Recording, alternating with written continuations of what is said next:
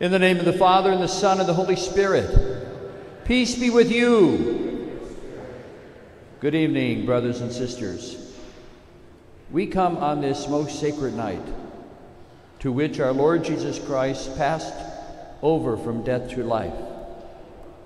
The Church calls upon her sons and daughters scattered throughout the world to come together to watch and to pray. If we keep the memorial of the Lord's Paschal solemnity in this way, listening to his word and celebrating, we shall have sure hope of sharing his triumph over death and living with him in God.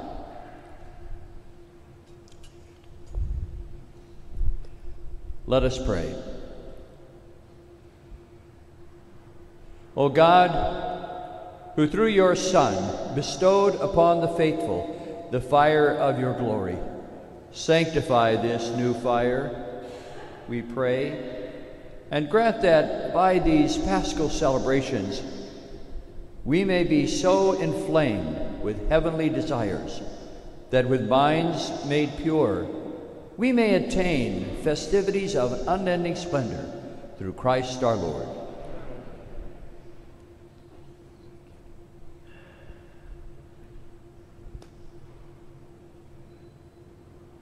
Christ yesterday and today, the beginning and the end, the Alpha and the Omega, all times belonging to him and all ages, to him be glory and power through every age, forever and ever. Amen. By his holy and glorious wounds, may Christ the Lord protect us. Amen. And may the light of Christ, rising in glory, dispel the darkness of our hearts.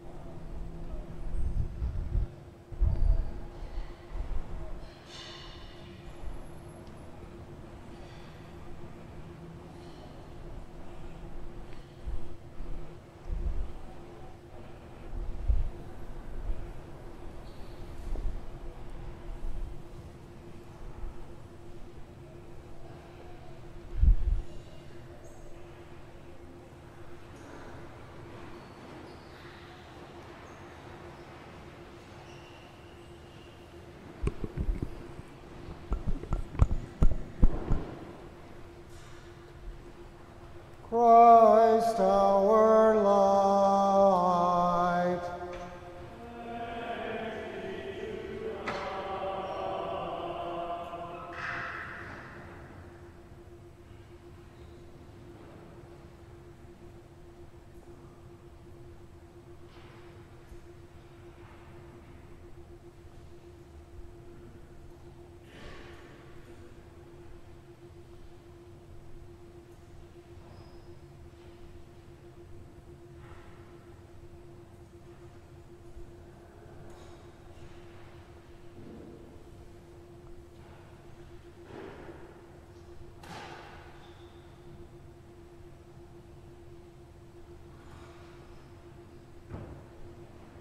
Christ our light.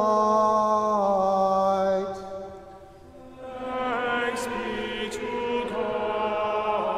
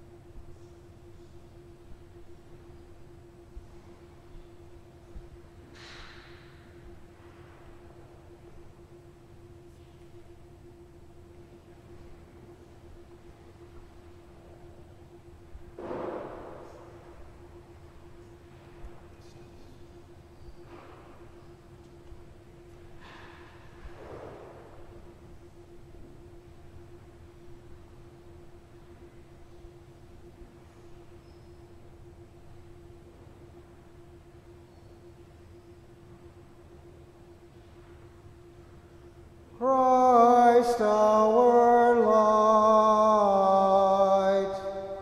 Thanks be to God.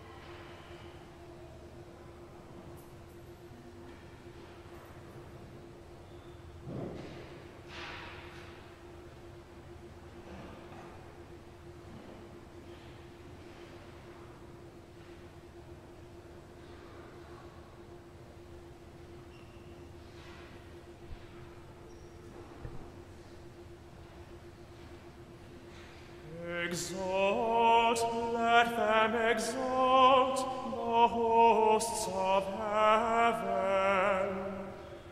Exalt, let angel ministers of God exalt. Let the trumpet of salvation sound the loud Almighty King's triumph. Be glad, let earth be glad as glory floods her, ablaze with light from her eternal King. Let all corners of the earth be glad, knowing an end to gloom and darkness. Rejoice, let Mother Church also rejoice, arrayed with the lightning of his glory. Let this holy building shake with joy, filled with the mighty voices of the peoples.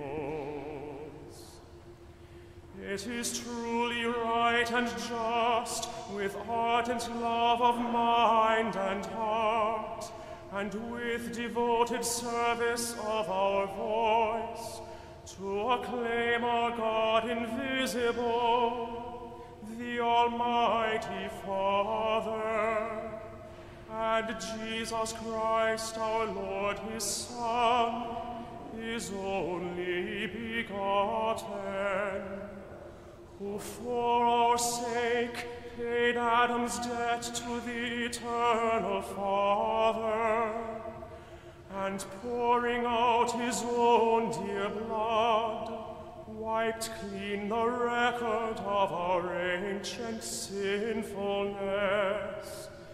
These then are the feasts of Passover, in which is slain the Lamb, the one true Lamb, whose blood anoints the doorposts of believers.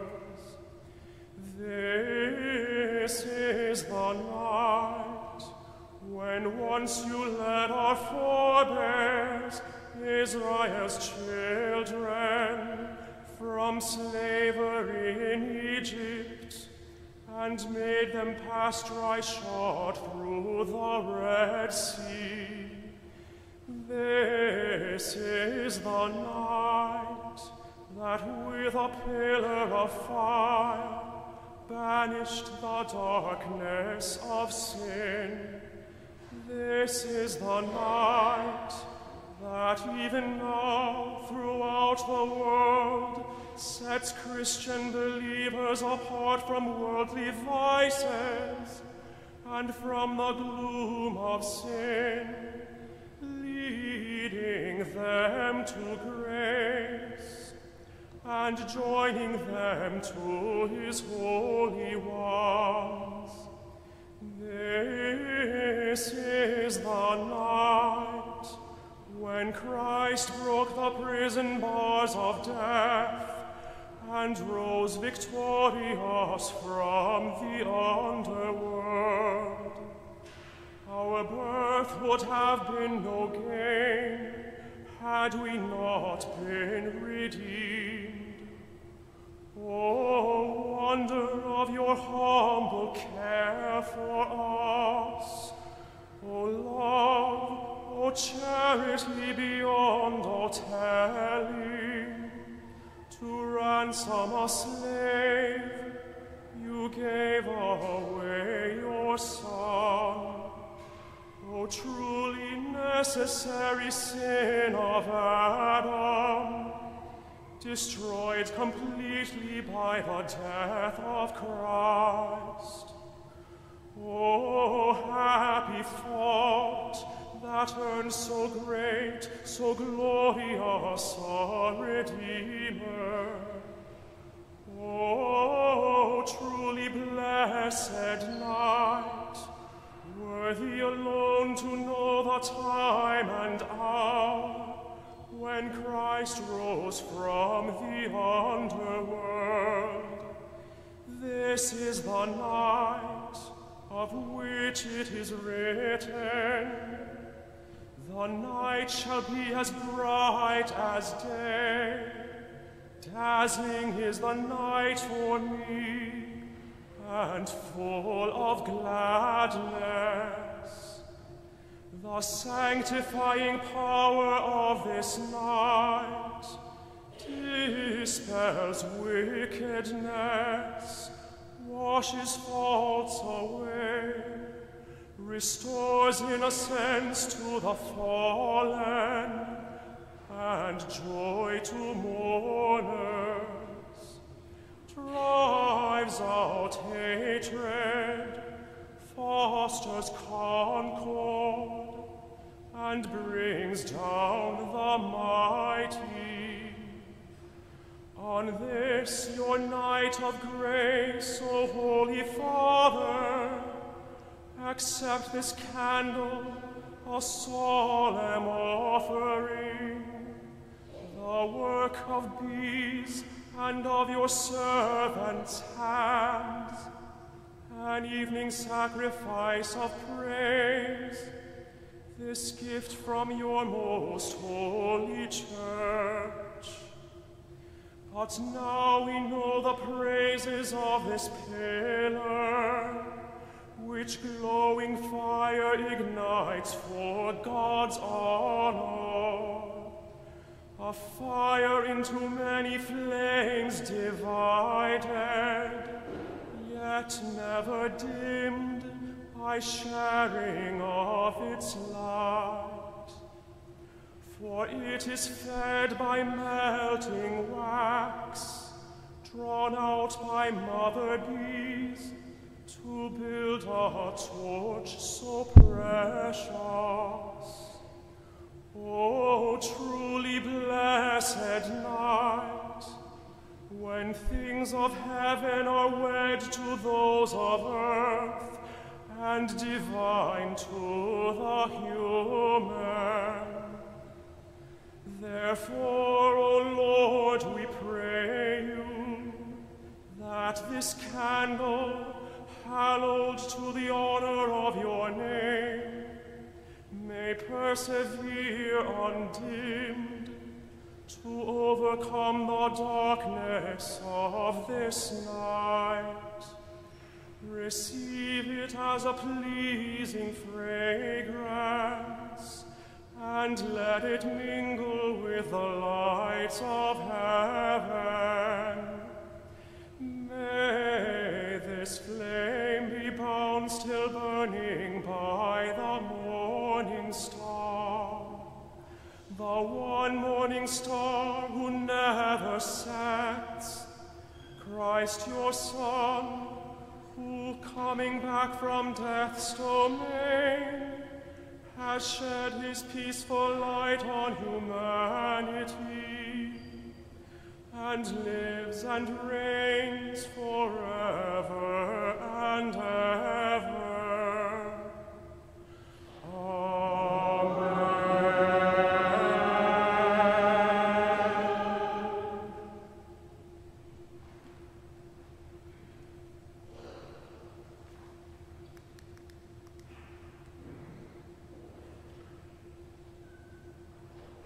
Dear brothers and sisters, now that we have begun our solemn vigil, let us listen with quiet hearts to the Word of God.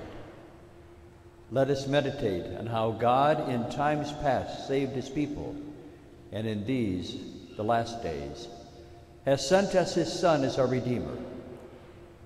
Let us pray that our God may complete this paschal work of salvation by the fullness of redemption.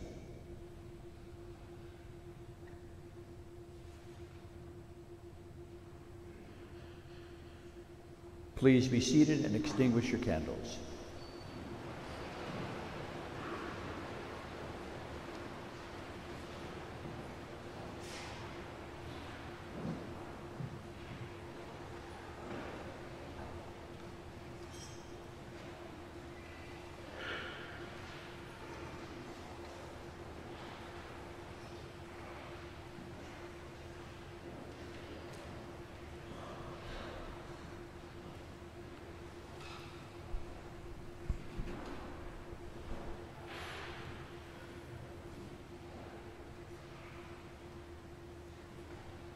reading from the book of Genesis.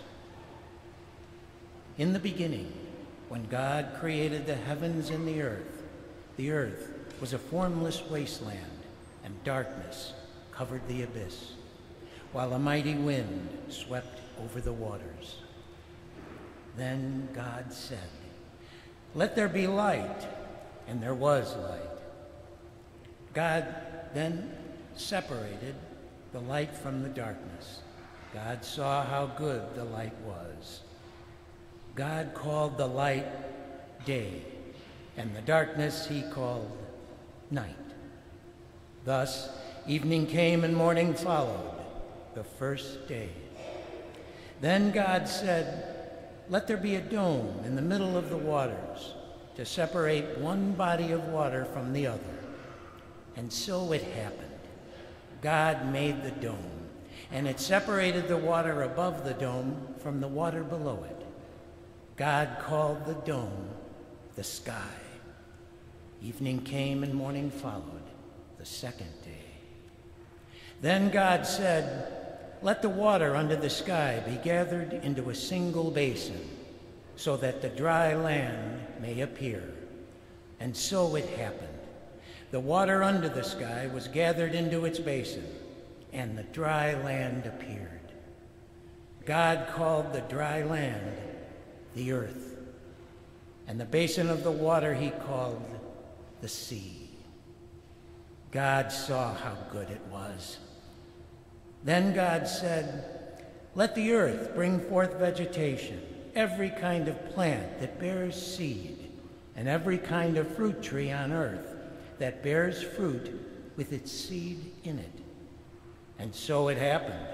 The earth brought forth every kind of plant that bears seed, and every kind of fruit tree on earth that bears fruit with its seed in it. God saw how good it was. Evening came and morning followed, the third day. Then God said, "Let there be lights in the dome of the sky, to separate day from night. Let them mark the fixed times, the days and the years, and serve as luminaries in the dome of the sky, to shed light upon the earth." And so it happened. God made the two great lights, the greater one to govern the day, and the lesser one to govern the night. And he made the stars. God set them in the dome of the sky to shed light upon the earth, to govern the day and the night, and to separate the light from the darkness. God saw how good it was. Evening came and morning followed, the fourth day. Then God said, "Let the water teem with an abundance of living creatures, and on the earth let birds fly beneath the dome of the sky." And so it happened.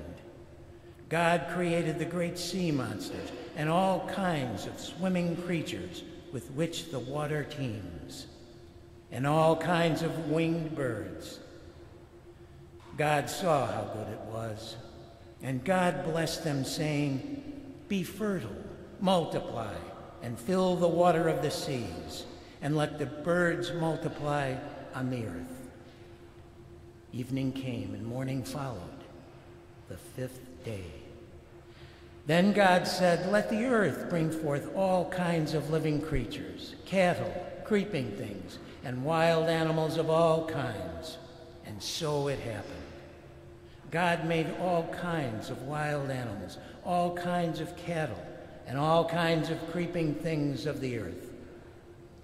God saw how good it was. Then God said, "Let us make man in our image. After our likeness, let them have dominion over the fish of the sea, the birds of the air, and the cattle, and over all the wild animals, and all the creatures that crawl on the ground." God created man in his image. In the image of God he created him. Male and female he created them. God blessed them, saying, "Be fertile and multiply, fill the earth and subdue it. Have dominion over the fish of the sea, the birds of the air, and all the living things that move on the earth. God also said, "See, I give you every seed-bearing plant all over the earth, and every tree that has seed-bearing fruit on it, to be your food. And to all the animals of the land, all the birds of the air, and all the living creatures that crawl on the ground, I give all the green plants for food." And so it happened. God looked at everything he had made, and he found it very good. Evening came and morning followed, the sixth day. Thus the heavens and the earth and all their array were completed. Since on the seventh day God was finished with the work he had been doing, he rested on the seventh day from all the work he had undertaken. The word of the Lord.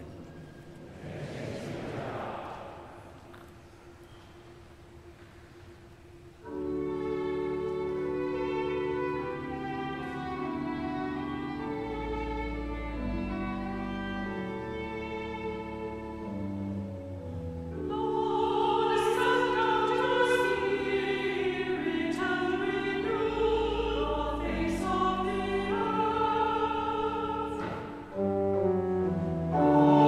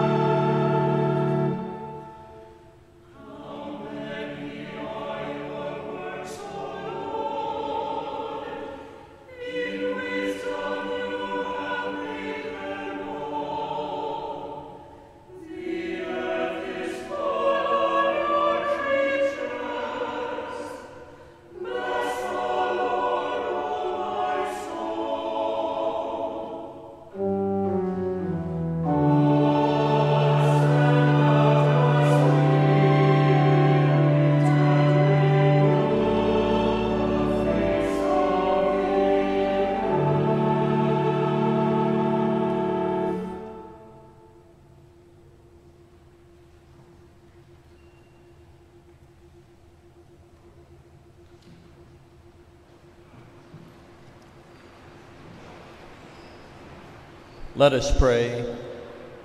Almighty, ever-living God, who are wonderful in the ordering of all your works, may those you have redeemed understand that there exists nothing more marvelous than the world's creation in the beginning, except that at the end of the ages, Christ our Passover has been sacrificed, who lives and reigns forever and ever.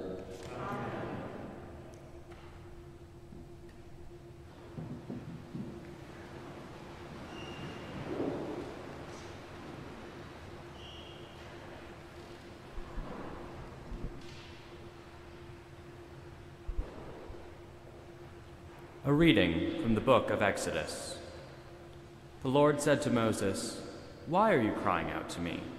Tell the Israelites to go forward, and you, lift up your staff, and with hand outstretched over the sea, split the sea in two, that the Israelites may pass through it on dry land.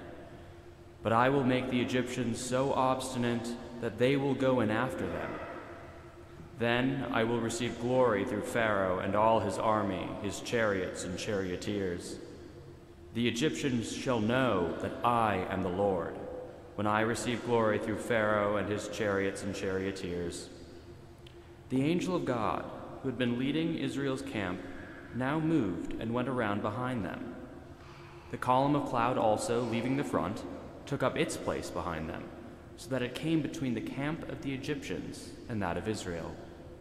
But the cloud now became dark, and thus the night passed without the rival camps coming any closer together all night long.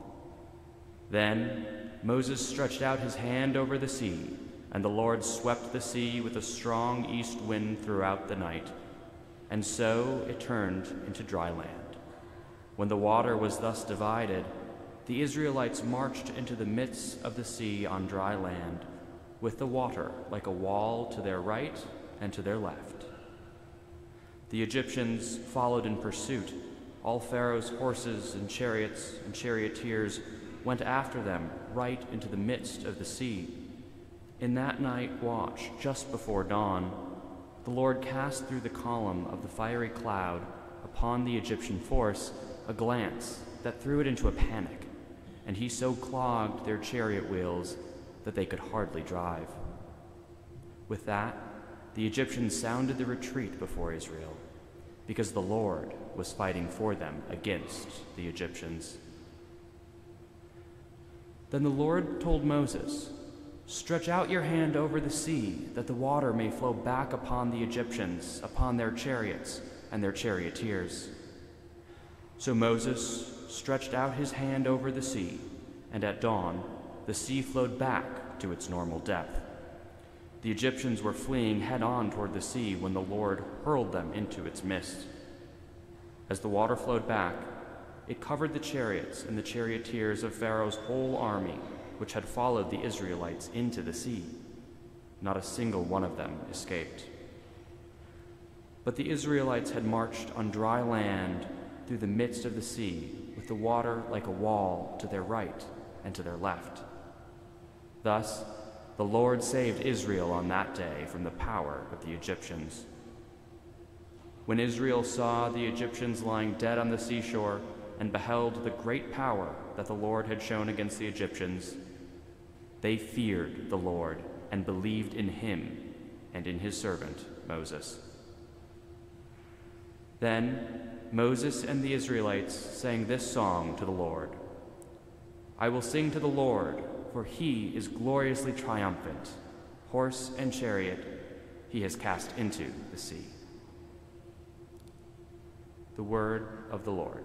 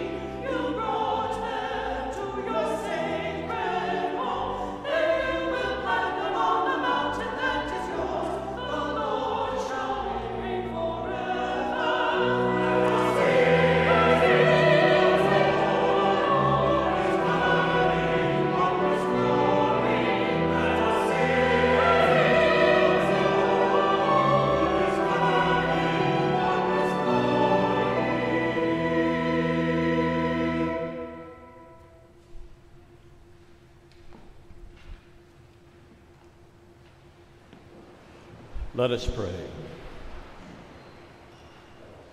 O God, who by the light of the New Testament have unlocked the meaning of wonders worked in former times, so that the Red Sea prefigures the sacred font and the nation delivered from slavery foreshadows the Christian people. Grant, we pray, that all nations, obtaining the privilege of Israel by merits of faith, may be reborn by partaking of your Spirit, through Christ our Lord. Amen.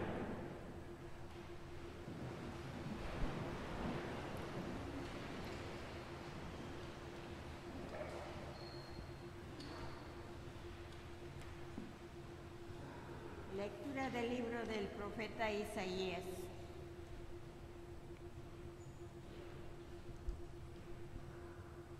Así habla el Señor: vengan a tomar agua todos los sedientos, y el que no tenga dinero, venga también. Coman gratuitamente su ración de trigo y sin pagar, tomen vino y leche. ¿Por qué gastan dinero en algo que no alimenta y sus ganancias en algo que no sacia? Háganme caso y comerán buena comida, se deleitarán con sabrosos manjares. Presten atención y vengan a mí, escuchen bien y vivirán. Yo haré con ustedes una alianza eterna. Obra de mi inquebrantable amor a David, yo lo he puesto como testigo para los pueblos, jefe y soberano de naciones. Tú llamarás a una nación que no conocías, y una nación que no te conocía correrá hacia ti a causa del Señor tu Dios y por el Santo de Israel que te glorifica.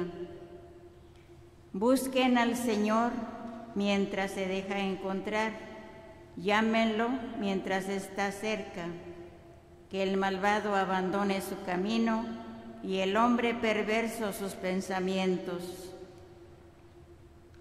Que vuelva al Señor, y Él le tendrá compasión a nuestro Dios, que es generoso en perdonar, porque los pensamientos de ustedes no son los míos, ni los caminos de ustedes son mis caminos, oráculo del Señor. Como el cielo se alza por encima de la tierra, así sobrepasan mis caminos y mis pensamientos a los caminos y a los pensamientos de ustedes. Así como la lluvia y la nieve descienden del cielo y no vuelven a él sin haber empapado la tierra, sin haberla fecundado y hecho germinar, para que dé la semilla al sembrador y el pan al que come, así sucede con la palabra que sale de mi boca. Ella no vuelve a mí estéril, sino que realiza todo lo que yo quiero y cumple la misión que yo le encomendé. The word of the Lord.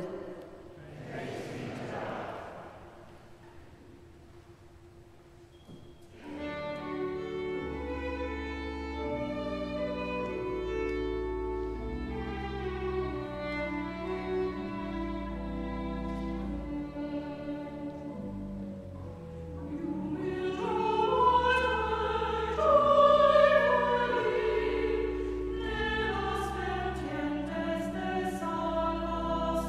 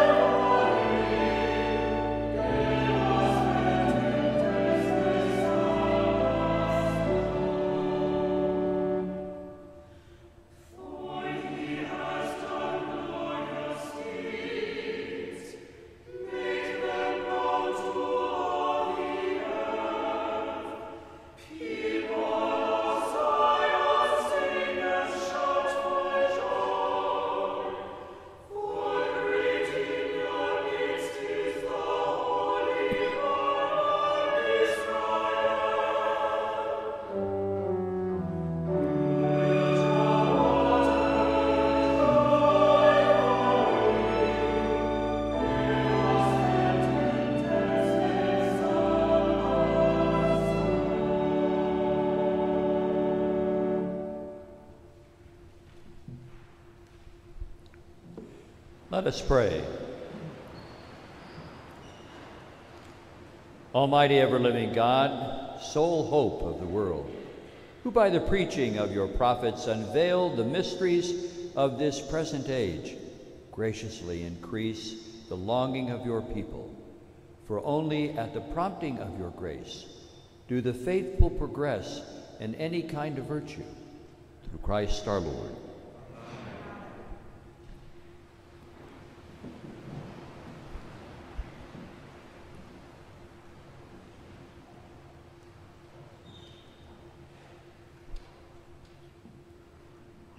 A reading from the book of the prophet Baruch.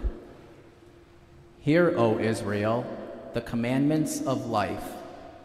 Listen and know prudence. How is it, Israel, that you are in the land of your foes, grown old in a foreign land, defiled with the dead, accounted with those destined for the netherworld? You have forsaken the fountain of wisdom. Had you walked in the way of God, you would have dwelt in enduring peace. Learn where prudence is, where strength, where understanding, that you may know also where are length of days and life, where light of the eyes and peace. Who has found the place of wisdom? Who has entered into her treasuries? The one who knows all things knows her. He has probed her by his knowledge. The one who established the earth for all time and filled it with four-footed beasts. He who dismisses the light and it departs calls it, and it obeys him trembling, before whom the stars at their posts shine and rejoice. When he calls them, they answer, "Here we are," shining with joy for their Maker. Such is our God. No other is to be compared to him. He has traced out the whole way of understanding, and has given her to Jacob, his servant, to Israel, his beloved son. Since then she has appeared on earth and moved among people. She is the book of the precepts of God, the law that endures forever. All who cling to her will live, but those will die who forsake her. Turn, O Jacob, and receive her. Walk by her light toward splendor. Give not your glory to another, your privileges to an alien race. Blessed are we, O Israel, for what pleases God is known to us. The word of the Lord.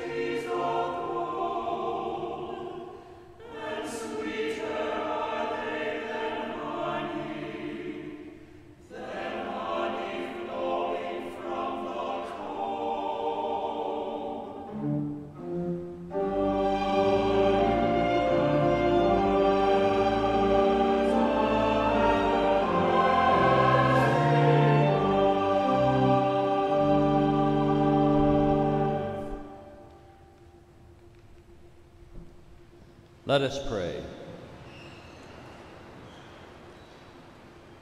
O God, who constantly increase your church by your call to the nations, graciously grant to those you wash clean in the waters of baptism the assurance of your unfailing protection through Christ our Lord.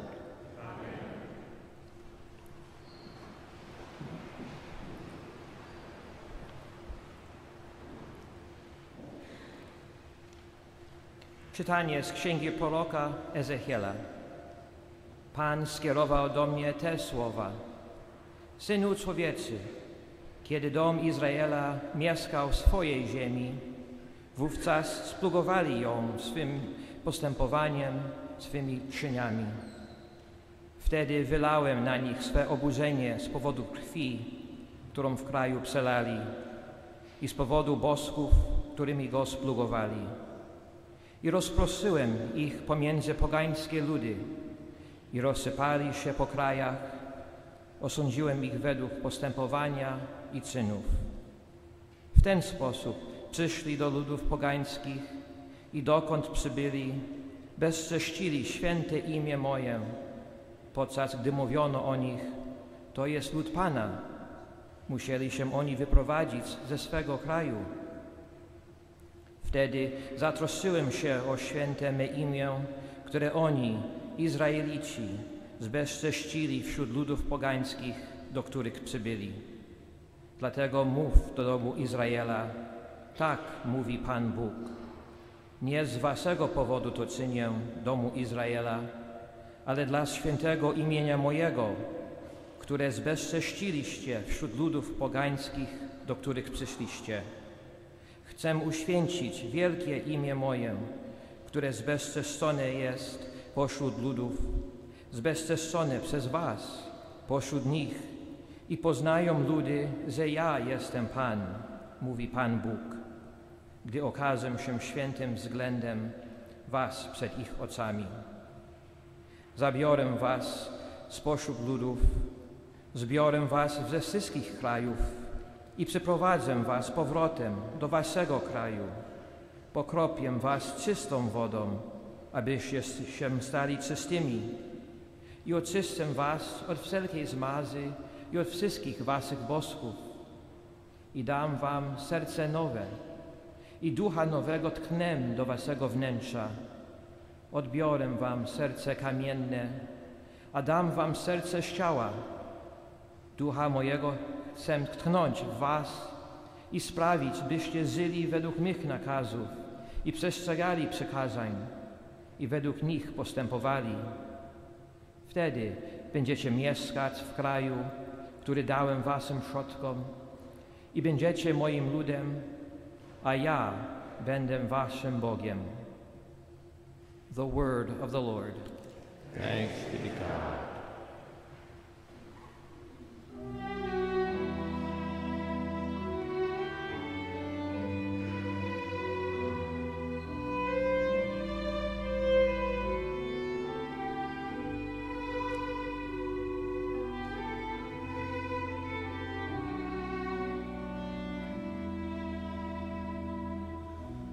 Like a deer that longs for running streams,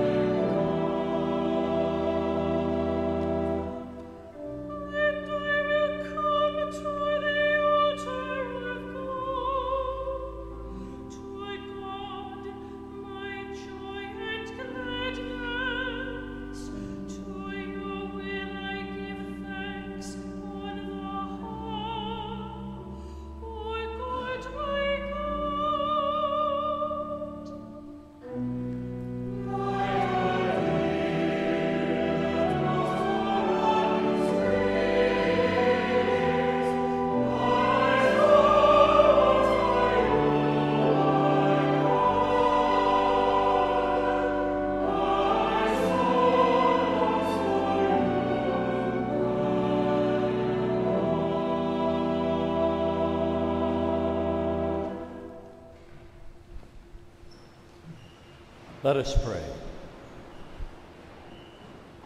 O God of unchanging power and eternal light, look with favor on the wondrous mystery of the whole Church and serenely accomplish the work of human salvation which you planned from all eternity. May the whole world know and see that what was cast down is raised up, what had become old is made new, and all things are restored to integrity through Christ, just as by him they came into being, who lives and reigns forever and ever.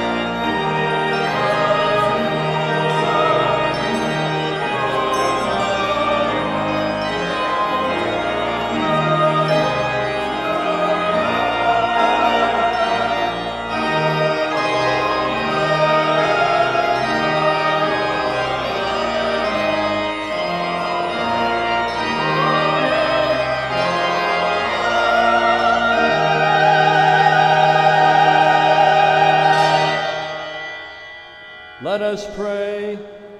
O God, who make this most sacred night radiant with the glory of the Lord's resurrection, stir up in your church a spirit of adoption, so that renewed in body and mind, we may render you divided service.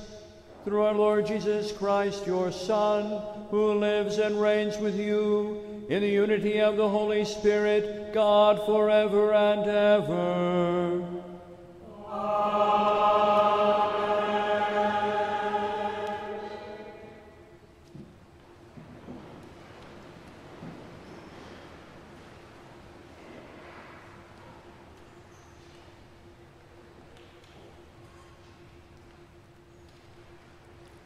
A reading from the letter of St. Paul to the Romans.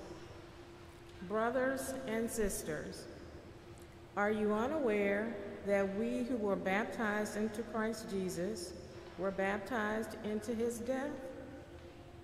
We were indeed buried with him through baptism into death, so that just as Christ was raised from the dead by the glory of the Father, we too might live in newness of life. For if we have grown into union with him through a death like his, we shall also be united with him in the resurrection. We know that our old self was crucified with him, so that our sinful body might be done away with, that we might no longer be in slavery to sin. For a dead person has been absolved from sin. If, then, we have died with Christ, we believe that we shall also live with him. We know that Christ, raised from the dead, dies no more. Death no longer has power over him. As to his death, he died to sin once and for all. As to his life, he lives for God. Consequently, you too must think of yourselves as being dead to sin and living for God in Christ Jesus. The word of the Lord. Thanks be to God.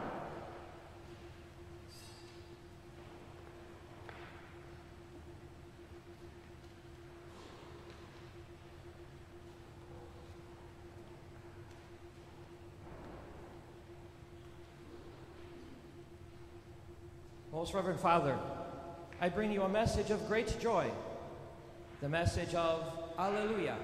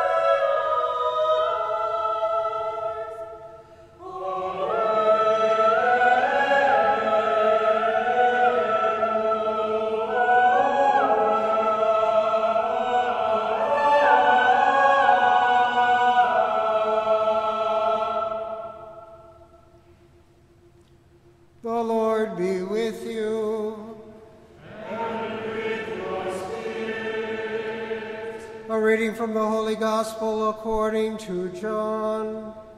Glory to you, O Lord.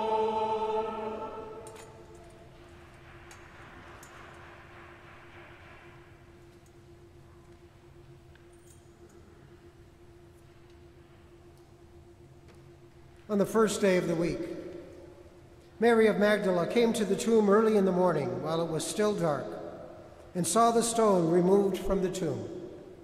So she ran and went to Simon Peter and to the other disciple whom Jesus loved and told them, "They have taken the Lord from the tomb, and we don't know where they put him."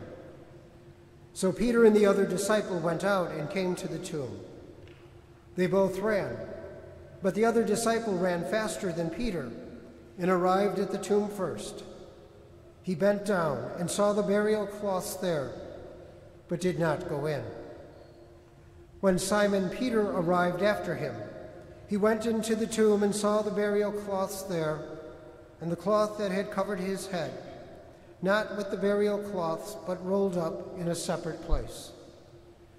Then the other disciple also went in, the one who had arrived at the tomb first, and he saw and believed.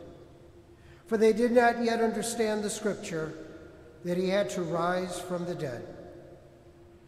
The Gospel of the Lord. Praise to you, Lord Jesus Christ.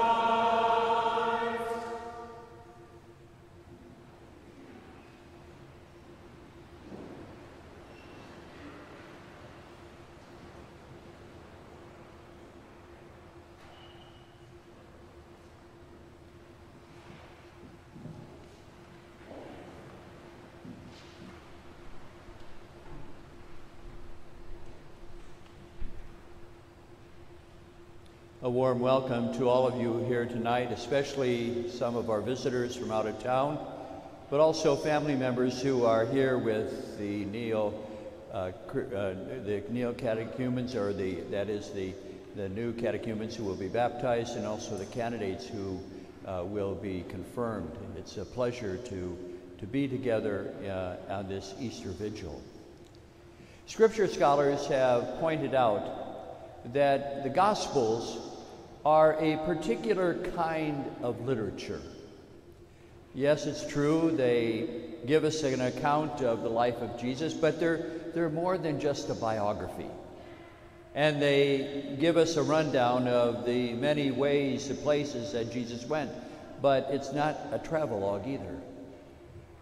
But rather, the Gospels are inspired in a way that they're written so that as they are proclaimed, what happened in the past is now brought to the present. They act in many ways in the Gospels as moments in which we are brought into the very moment in which the events of Christ took place, so that they have the power to transform our lives now. They're like little time bombs that go off in our area with an explosive power to give meaning to our lives. And so let's take a close look at this gospel text that we have from John.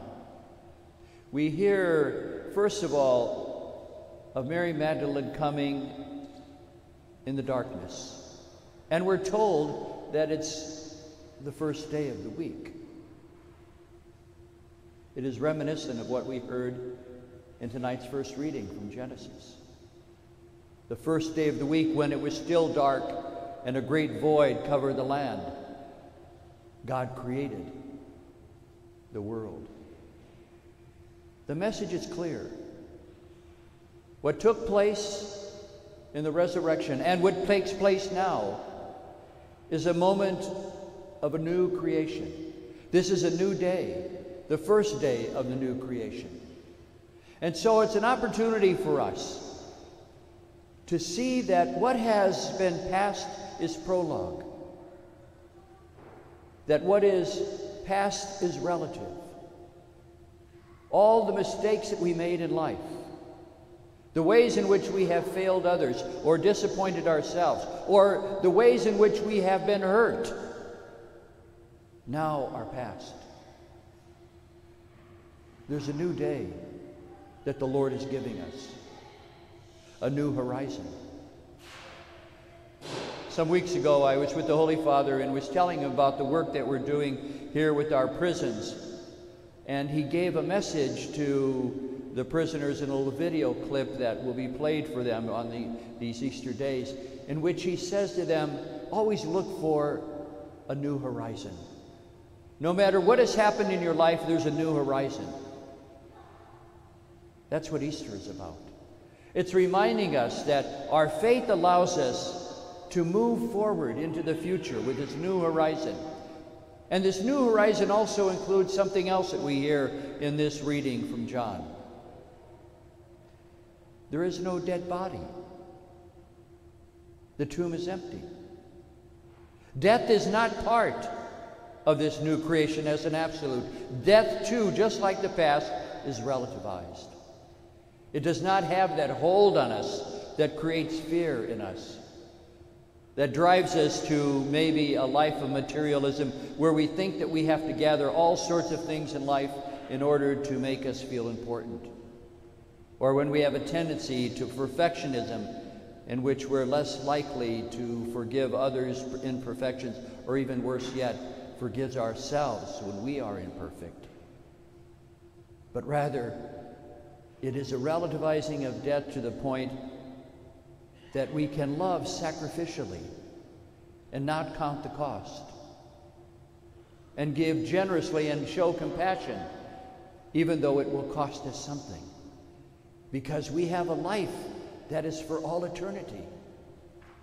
It is not a zero-sum game to be generous in this new day of creation, because we have eternal life.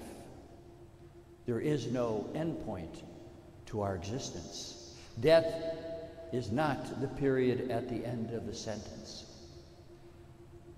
And so as we come here this night, it's an opportunity once again to let this gospel have that explosive power to remind us of who we are. That we are the people who claim to live in a new creation, where there is the past that's relativized, and death has no power or hold over us. But there's even more. Because as we have expressed through the lighting of this Easter candle, and as we allow that flame to leap from one person to another, we also realize that we need to keep this faith burning in our lives and in our communities, because the darkness does cover the earth, and there is always the threat that we will forget that we are living in a new creation. That's why coming to the Eucharist on a weekly basis is so important. It is that way in which we light the candle of one another again, by letting each other know that we are the people who believe that Christ rose from the dead. But it's also an opportunity as we go forth from this community to be a light to the world, to shine the light in the darkness of poverty, of prejudice, in which newcomers to our country as immigrants are shunned, and we care for them because we see that Christ would welcome them and wants us to do the same. Where we also are able to make sure that each one of us in our own families show encouragement and forgiveness and compassion to those who are near to us, and especially to look out for the young, who so easily give in to discouragement when they fail, to let them know that their failures are not the end of the day. I've often told the story of a farm family in Iowa, 3 sons. The parents worked the farm, and when the boys were teenagers, the father died in an accident on the farm. The mother was thinking of selling the farm, and the boys convinced her that they could try to make a living out of it, and so they worked hard that fall. They planted the winter wheat, and the next spring the wheat came up, and they were so happy because they knew they were going to have a great crop, and they were going to be able to save the farm. But one night there was a great storm. Hail came, decimated the entire crop. And so they're out there in the field, sitting amidst all these hailstones. And the mother sees how dejected they are. And all she says to them, okay, boys, pick up those hailstones. We're going to make ice cream for the neighbors. What she did was to let them know that that destruction was not the end, that their failure was not going to define who they were. We need to do that for one another as we offer forgiveness, as we show compassion, as we're generous to those who are in need, that their failures, their hardships do not define who they are. And so tonight, let this gospel text of Christ risen from the dead explode in our lives, so that we will see that this is a day of new creation, and the past is prologue, and we can begin again. And that death does not have power over us, but we can be generous because we live for all eternity. But also that we are willing to go out into the world, because tonight we held a candle burning brightly to reminding us that Christ wants us to go into the world, to be a light to the world as he is, so that the world will know that death and darkness do not have the last word, but that Christ truly is risen from the dead.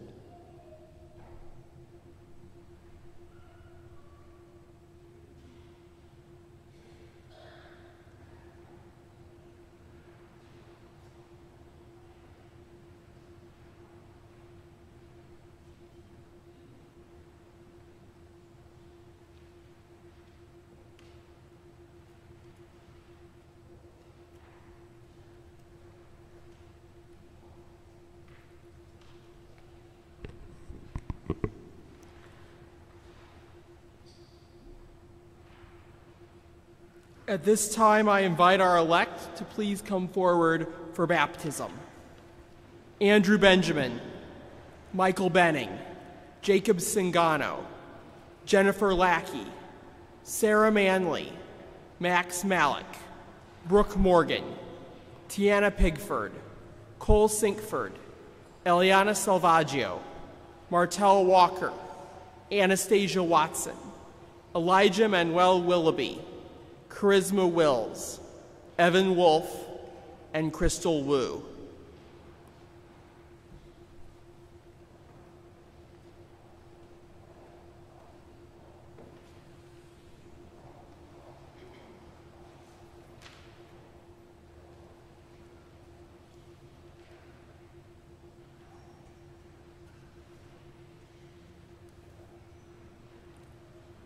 Dearly beloved, with one heart and one soul, let us by our prayers come to the aid of these our brothers and sisters in their blessed hope, so that as they approach the font of rebirth, the Almighty Father may bestow on them all his merciful help.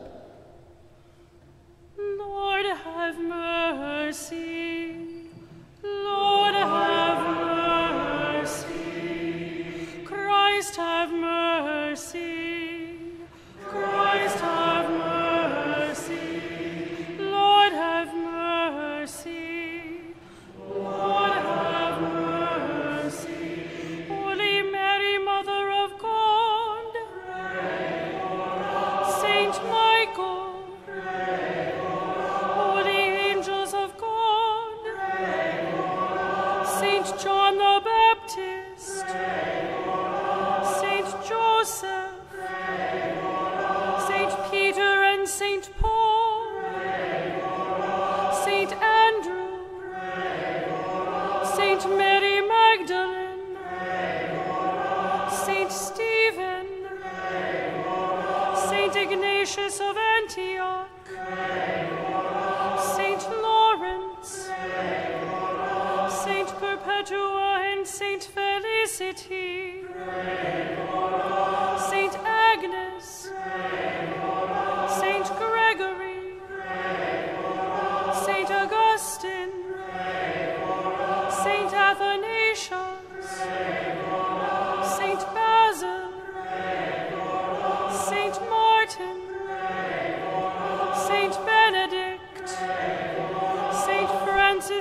Saint Dominic, Saint Francis Xavier, Saint John Vianney, Saint Teresa of Jesus, Saint Samuel, Saint John Henry Newman, Saint Luke, Saint Sebastian, Saint Jacob, Saint Maximilian, Saint Elizabeth Ann Seton, Saint May, Saint Catherine, Saint Mother Mary Elizabeth Lange, Saint Mother Teresa, Saint Elijah, O holy men and women, Lord, be merciful, from all evil, from every sin, from everlasting death, by your incarnation,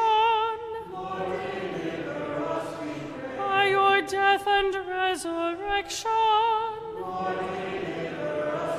by the outpouring of the Holy Spirit, be merciful to us sinners. Lord, we ask you, hear our prayer. Bring these chosen ones to new birth through the grace of baptism. Lord, we ask you, hear Make this font holy by your grace for the new birth of your children. Lord, we ask you, hear our prayer. Jesus, Son of the living God. Lord, we ask you, hear our prayer. Christ, hear us. Christ, graciously hear us.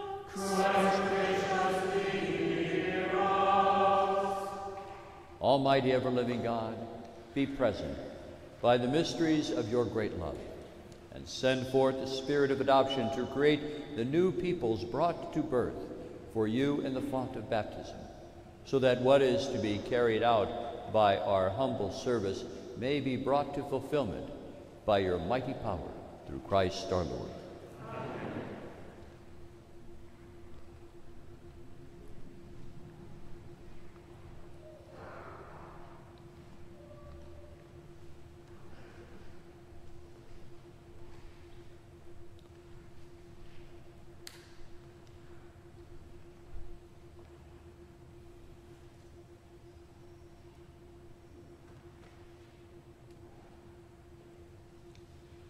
O God, who by invisible power accomplish a wondrous effect through sacramental signs, and who in many ways have prepared water, your creation, to show forth the grace of baptism. O God, whose Spirit in the first moments of the world's creation hovered over the waters, so that the very substance of water would even then take to itself the power to sanctify. O God, who by the outpouring of the flood foreshadowed regeneration, so that from the mystery of one and the same element of water would come an end to vice and a beginning of virtue. O God, who caused the children of Abraham to pass dry shod through the Red Sea, so that the chosen people set free from slavery to Pharaoh would prefigure the people to be baptized. O God, whose Son, baptized by John in the waters of the Jordan, was anointed with the Holy Spirit, and as he hung upon the cross, gave forth water from his side along with blood. And after his resurrection commanded his disciples, go forth, teach all nations, baptizing them in the name of the Father, the Son, and the Holy Spirit. Look now, we pray, upon the face of your church, and graciously unseal for her the font of baptism. May this water receive by the Holy Spirit the grace of your only begotten Son, so that human nature, created in your image, and washed clean through the sacrament of baptism from all the squalor of the life of old, may be found worthy to rise to the life of newborn children through water and the Holy Spirit.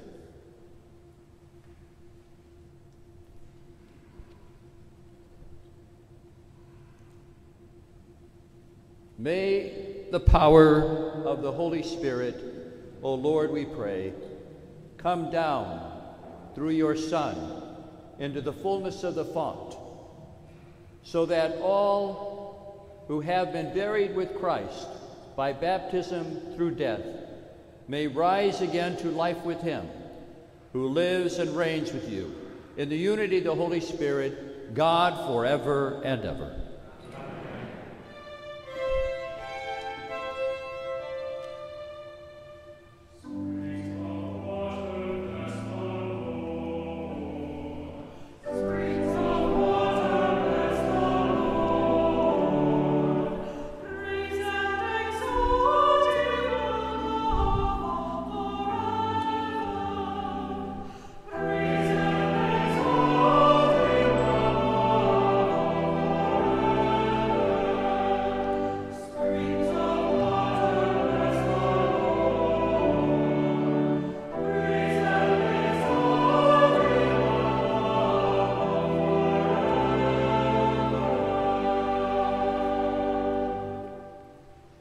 My dear elect, profess now the faith to which you are about to be baptized.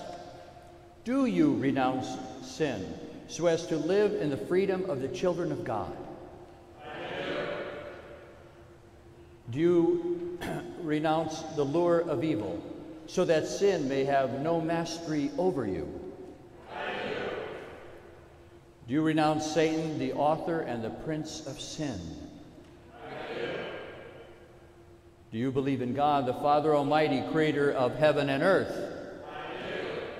Do you believe in Jesus Christ, his only Son, our Lord, who was born of the Virgin Mary, suffered death and was buried, rose again from the dead, and is seated at the right hand of the Father? I do. And finally, do you believe in the Holy Spirit, the Holy Catholic Church, the communion of saints, the forgiveness of sins, the resurrection of the body, and life everlasting?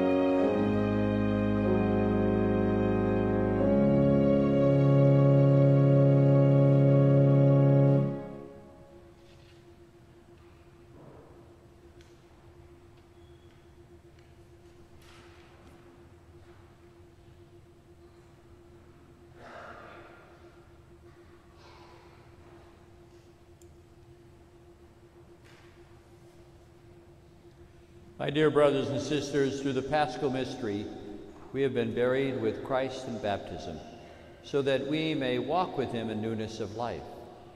And so now that our Lenten observance is concluded, let us renew the promises of holy baptism, by which we once renounced Satan and his works and promised to serve God in the Holy Catholic Church. And so I ask you, do you renounce sin so as to live in the freedom of the children of God? I do. Do you renounce the lure of evil so that sin may have no mastery over you? I do. Do you renounce Satan, the author and the prince of sin? I do. Do you believe in God, the Father Almighty, creator of heaven and earth? I do. Do you believe in Jesus Christ, his only Son, our Lord, who was born of the Virgin Mary, suffered death and was buried, rose again from the dead, and is seated at the right hand of the Father?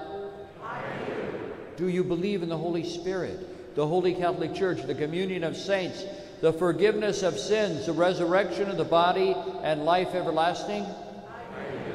And may Almighty God, the Father of our Lord Jesus Christ, who has given us new birth by water and the Holy Spirit and bestowed upon us forgiveness of our sins, keep us by his grace in Christ Jesus our Lord for eternal life.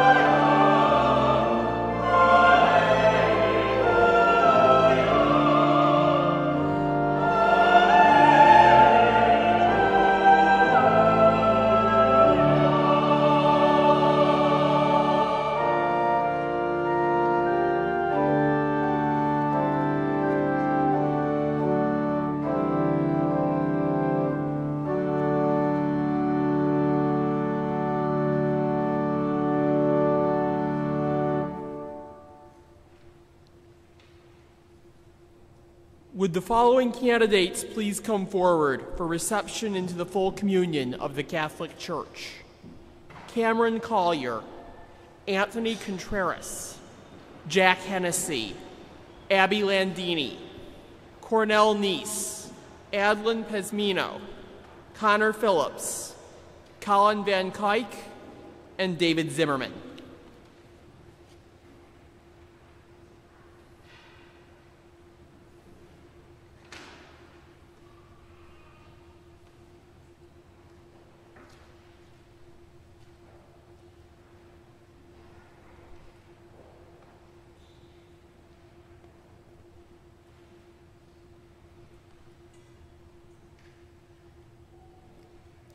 My dear friends, of your own free will, you have asked to be received into the full communion of the Catholic Church. You have made your decision after careful thought under the guidance of the Holy Spirit. And so I now invite you with your sponsors and in the presence of this community to confess the Catholic faith. In this faith, you will be one with us for the first time at the Eucharistic table of the Lord Jesus, the sign of the Church's unity. So please repeat each line after me. I believe and profess all that the Holy Catholic Church believes, teaches, and proclaims to be revealed by God. My dear friends, the Lord receives you into the Catholic Church. His loving kindness has led you here, so that in the unity of the Holy Spirit you may have full communion with us in the faith that you have professed in the presence of his family.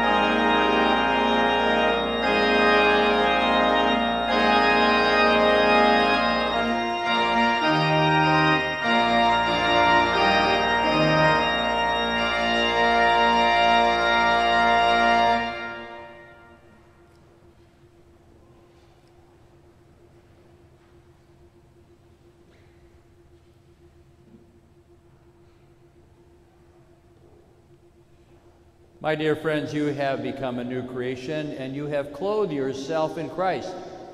And so receive the baptismal garment that you are wearing. Bring it unstained to the judgment seat of our Lord Jesus Christ, so that you may have everlasting life. And as the godparents now give you the light of Christ, I invite you to understand that you have been enlightened by Christ. Walk always as a child of the light. Keep the flame of faith alive in your hearts.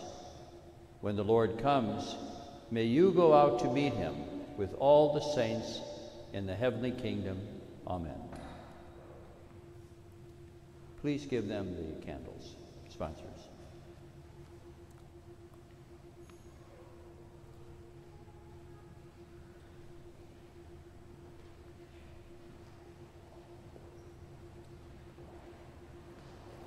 Cardinal, we now are pleased to present to you all of our candidates for the sacrament of confirmation.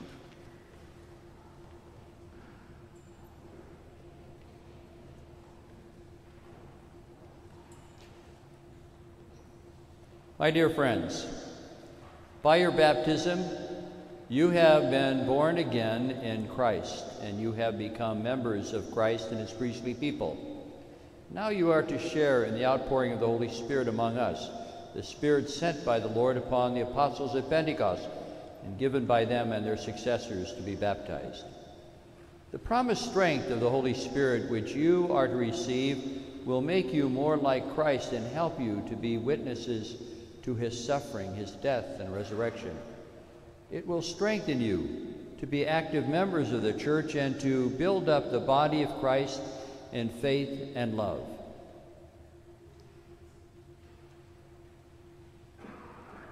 I ask now the community to stand and pray with me to God our Father that he will pour out the Holy Spirit on these candidates for confirmation and strengthen them with his gifts and anoint them to be more like Christ, the Son of God.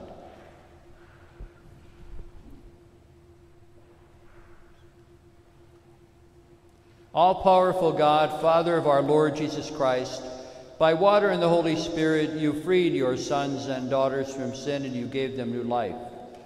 Send your Holy Spirit upon them to be their helper and their guide. Give them the spirit of wisdom and understanding, the spirit of right judgment and courage, the spirit of knowledge and reverence. Fill them with the spirit of wonder and awe in your presence, and we ask this through Christ our Lord.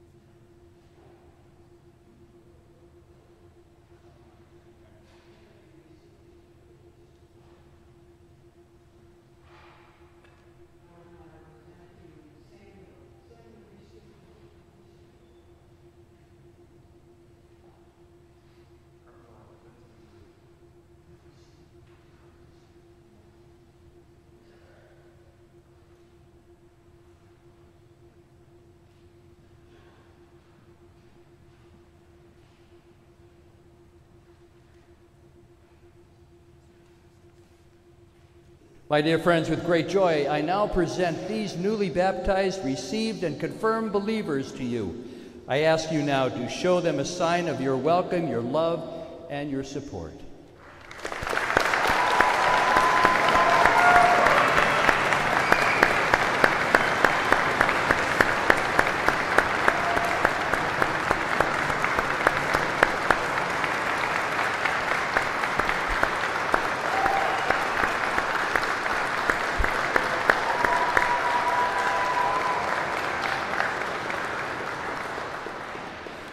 You may extinguish your candles and remain standing.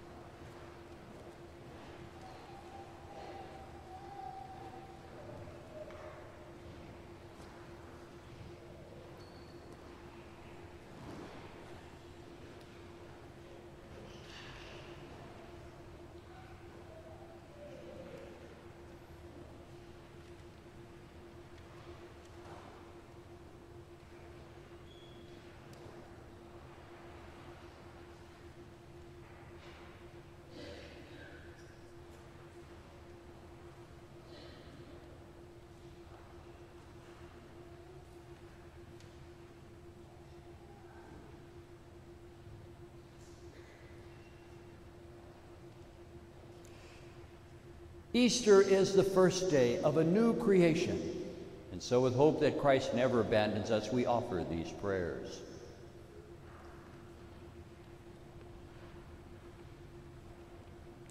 That the Church, in proclaiming the triumph of Jesus over death, may always be a sign of hope to a world that too often despairs that nothing makes sense, we pray to the Lord.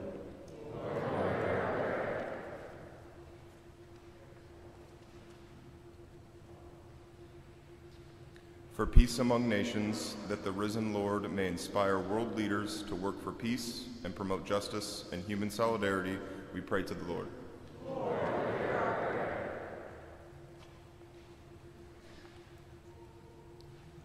For the newly baptized and the newly initiated into the Church, that they may know of our support as they take their place at the Lord's table and join us in proclaiming the good news to the ends of the earth, we pray to the Lord.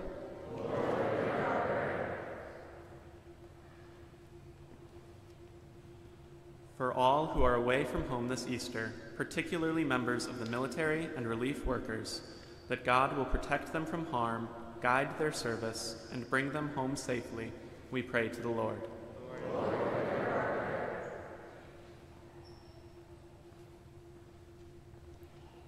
For all who are burdened by sickness, disease, or chronic illness, that the healing spirit of the risen Christ may bring them comfort and make them whole, we pray to the Lord.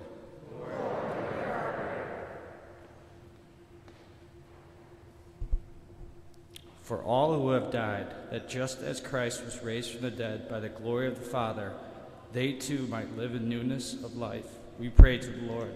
Lord. Father of the risen Lord, inspire us with new hope about our lives on this day of a new creation, so that we may take up with fresh energy the mission of bringing about the salvation of the world through Christ our Lord.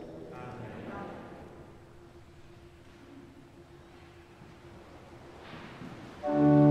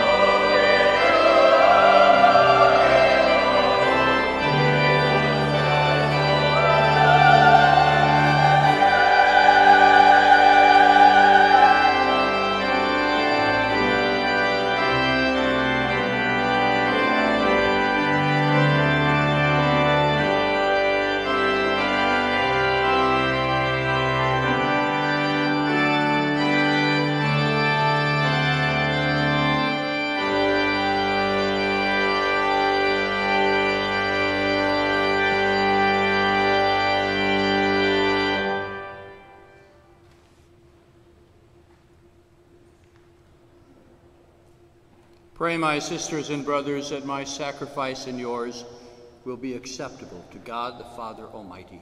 May the Lord accept the sacrifice of the Lord, for praise and glory of his name, for our good and all the church. Accept, we ask, O Lord, the prayers of your people, with the sacrificial offerings at what has begun in the Paschal mysteries. May, by the working of your power, bring us to the healing of eternity. Through Christ our Lord. Amen.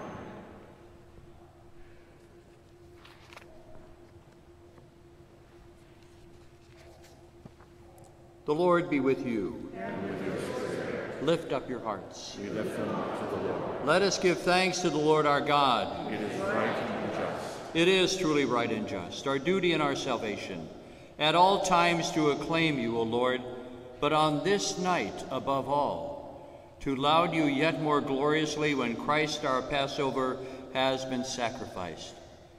For he is a true Lamb who has taken away the sins of the world. By dying he has destroyed our death, by rising restored our life.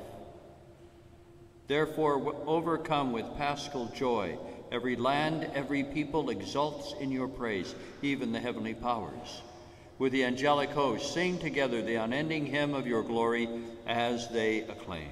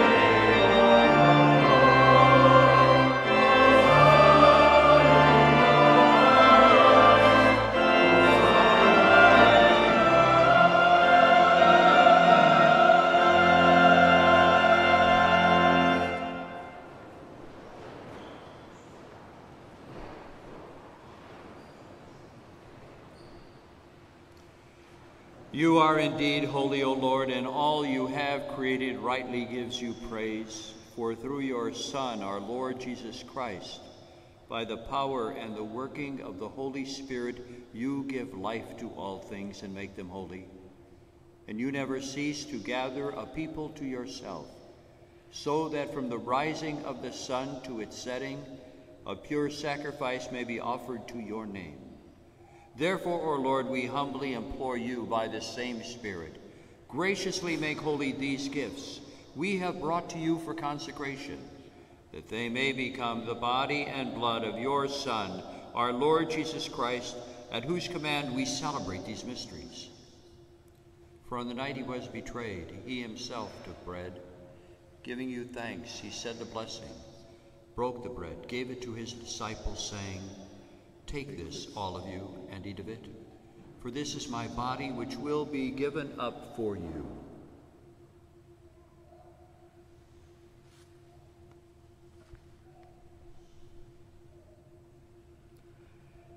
In a similar way, when supper was ended, he took the chalice, and giving you thanks, he said the blessing, gave the chalice to his disciples, saying, "Take this, all of you, and drink from it.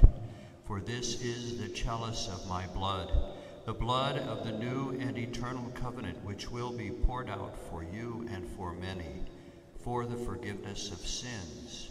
Do this in memory of me."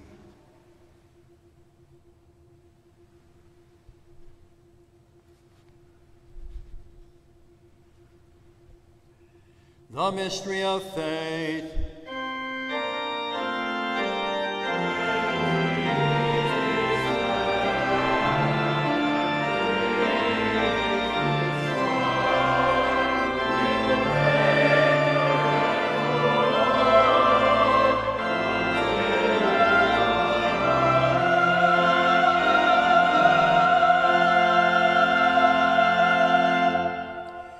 Therefore, Lord, as we celebrate the memorial of the saving passion of your Son, his wondrous resurrection and ascension into heaven, And as we look forward to his second coming, we offer you in thanksgiving this holy and living sacrifice. Look, we pray, upon the oblation of your church, and recognizing the sacrificial victim by whose death you will to reconcile us to yourself, grant that we who are nourished by the body and blood of your Son and filled with his Holy Spirit may become one body, one spirit in Christ. May he make of us an eternal offering to you, so that we may obtain an inheritance with your elect, especially with the most blessed Virgin Mary, Mother of God, with blessed Joseph, her spouse, the blessed apostles, the glorious martyrs, all the saints, on whose constant intercession in your presence we rely for unfailing help. May the sacrifice of our reconciliation, we pray, O Lord, advance the peace and the salvation of all the world. Be pleased to confirm in faith and charity your pilgrim church on earth, with your servant Francis, our Pope, me, your unworthy servant, the order of bishops, the clergy, the entire people that you have gained for your own. Listen graciously to the prayers of this family, whom you have summoned before you. In your compassion, O merciful Father, gather to yourself all your children scattered throughout the world. To our departed brothers and sisters, to all who are pleasing to you at their passing from this life, give kind admittance to your kingdom. There we hope to enjoy forever the fullness of your glory, through Christ our Lord, through whom you bestow on the world all that is good. Through him and with him and in him, O God, Almighty Father, in the unity of the Holy Spirit, all glory and honor is yours forever and ever.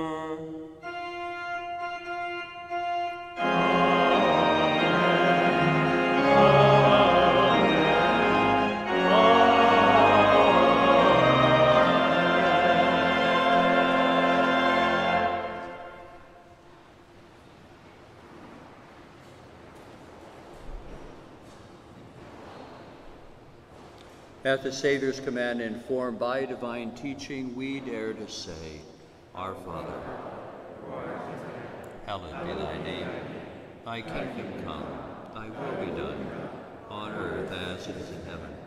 Give us this day our daily bread. Forgive us our trespasses, as we forgive those who trespass against us.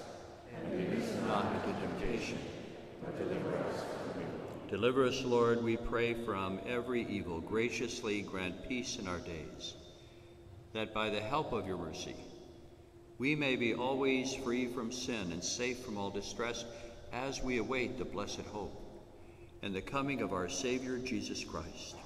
For the kingdom and power and glory are yours now. Lord Jesus Christ, who said to your apostles, Peace I leave you, my peace I give you, look not on our sins, but on the faith of your church, and graciously grant her peace and unity in accordance with your will, who live and reign forever and ever. Amen. The peace of the Lord be with you always. And with your spirit. Let us now extend to one another a sign of Christ's peace.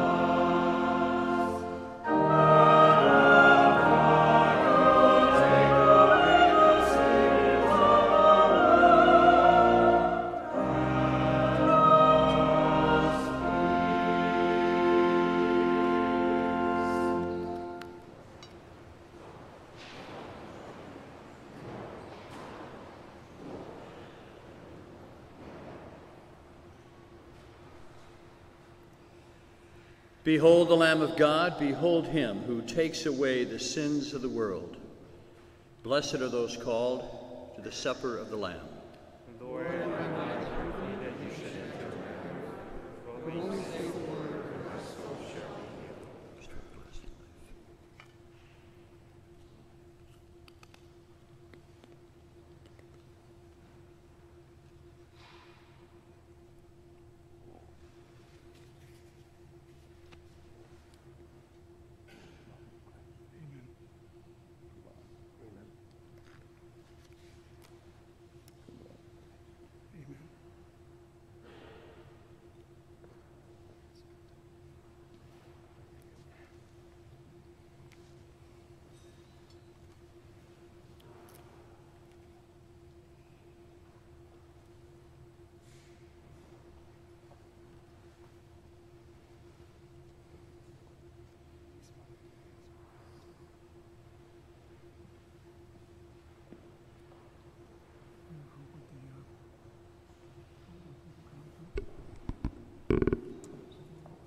We welcome to the Eucharistic table of the Lord those who will receive the Eucharist for the first time.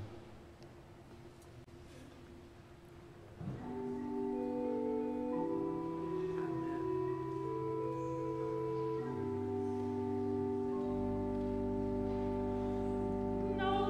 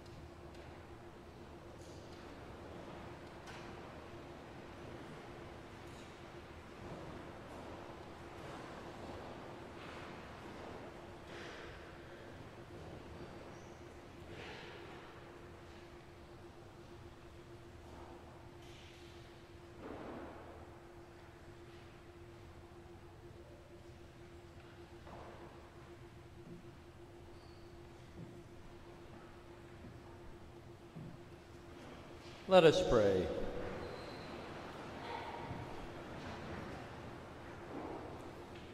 Pour out on us, O Lord, the spirit of your love, and in your kindness, make those that you have nourished by this paschal sacrament one in mind and one in heart, through Christ our Lord. Amen.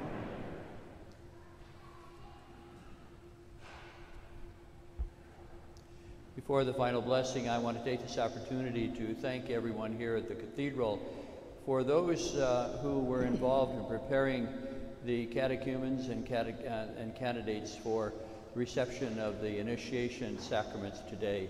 They worked so very hard and walked and accompanied them in a way that I think built some really wonderful friendships.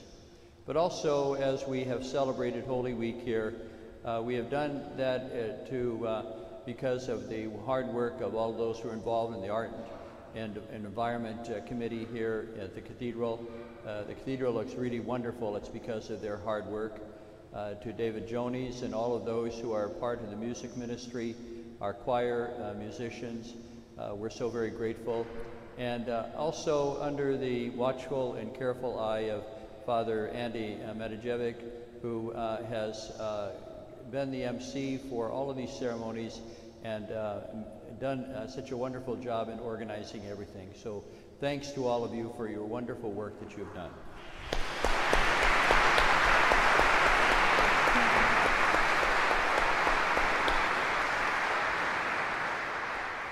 May Almighty God bless you through today's Easter solemnity and in his compassion defend you from every assault of sin. Amen. And may he who restores you to eternal life in the resurrection of his only begotten endow you with the prize of immortality. Amen. Now that the days of the Lord's Passion have drawn to a close, may you who celebrate the gladness of the Paschal Feast come with Christ's help and exulting in spirit to those feasts that are celebrated in eternal joy. Amen. And may the blessing of Almighty God, the Father, the Son, and the Holy Spirit come down on you and remain with you forever. Amen. Go in the peace of Christ. Alleluia. Alleluia.